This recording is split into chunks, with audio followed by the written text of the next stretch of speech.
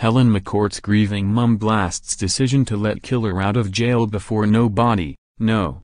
Helen McCourt's grieving mum has blasted the decision to let her killer out of jail before a no body, no parole law comes into effect.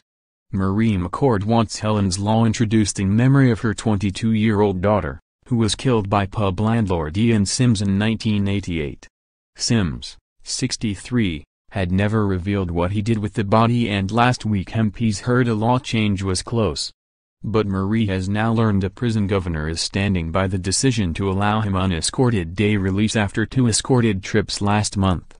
She said, "To go ahead with unescorted day release while the government is so close to introducing Helen's law is madness.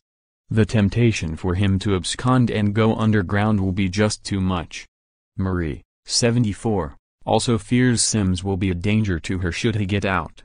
She said, "When I wrote to Sims in 1992, begging him to tell me where my daughter was, he not only refused to tell me, but promised to have his revenge on release. What's to stop him traveling to my village to do that?" Sims' letter stated, "On my release, I will have justice." Marie saw this as a threat.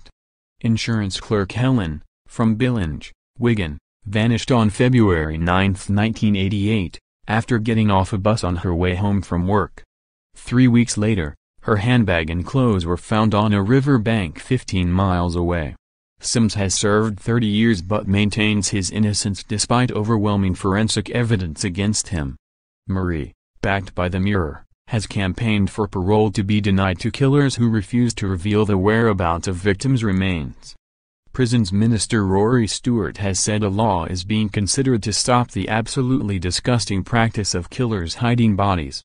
In response to Marie's fears, the Ministry of Justice said, all offenders must meet strict criteria and pass a full risk assessment before being considered for day release. The Mirror launched the Helen's Law campaign with a front-page story in 2015. Within 3 days, more than 100,000 people signed Marie's petition, and that figure now stands at nearly 450,000. Many grieving families are in the same position as Marie. Jane Harrison, 32, of Highbury, North London, was killed by her ex-partner Kevin Doherty in 1995. Her body has never been found.